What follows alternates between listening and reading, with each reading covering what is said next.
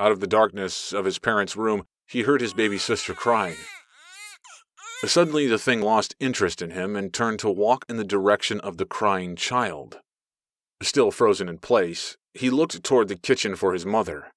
It was time for his mother to take her nightly trip to the river to fetch water for breakfast. This thing wasted no time and disappeared into his parents' room. Suddenly, he could move again. Without thinking, he ventured into his parents' room to save his sister. He figured maybe he could make enough noise that his parents could hear him and rescue him. Either way, he was hell-bent on fighting off the intruder. As he entered the room, the darkness embraced him from all sides. The room was dark and eerily quiet, with the moon providing little illumination. That's strange, he thought, and he turned to look at his parents' bed, hoping to locate his baby sister, but saw nothing but an empty room. Relief came over him as his worst nightmare was over. Then he heard a crackly, low-pitched voice coming from behind him. ¿Dónde está la niña? Where is the baby girl? The voice echoed in the dark. He felt her breath on his neck, which sent shivers down his back. He turned around quickly, out of a primal instinct to defend himself, and there she was, standing behind him, at arm's length from him. Without thinking, he made a dash for the door. Not noticing an elevated step, he stumbled forward and fell onto the patio. Aching from the pain, he stood up quickly and locked the door behind him. The door, made of hard metal with a handle to lock it from the outside.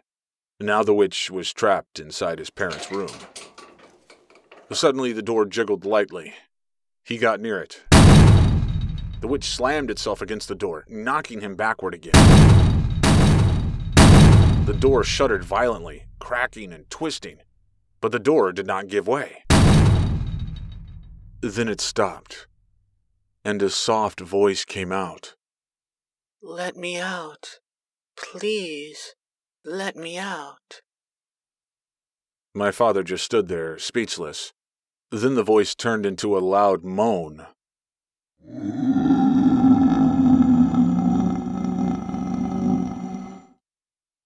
My grandparents' door had 2 small windows on its top half, big enough to see inside. That's what the family used as a natural light in the morning. The moan stopped. He decided to look inside, thinking maybe she was gone. The sun was appearing behind him. Maybe it's over, he thought. He got on his tiptoes to take a quick peek. At first, he saw nothing in the darkness of the room. Out of nowhere, the witch's face appeared, inches away from the glass. That's when he finally took a really good look at the woman. Her face was completely white, with sunken black eyes.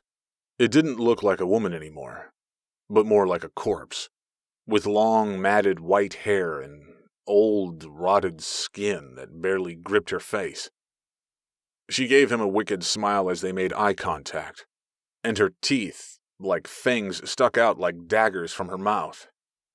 It slowly nodded one last time at him, as if telling him she would see him again, and pointed her long finger in his direction, tapping the glass as she smiled, looking at him.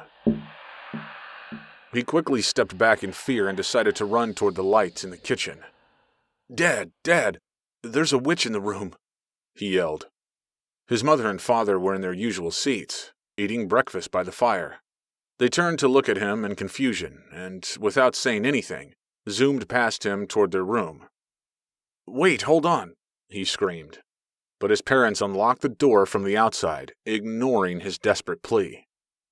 They opened the door while holding a machete, ready to take any intruder out. But nothing was there. By this time the sun had risen, and the rooster started to crow. They looked under the bed and in the closet and found nothing. His mother slowly walked in. It was her, the witch. She explained that she saw her every night, standing on the other side of the alfalfa fields, sometimes during the early morning hours. La Bruja.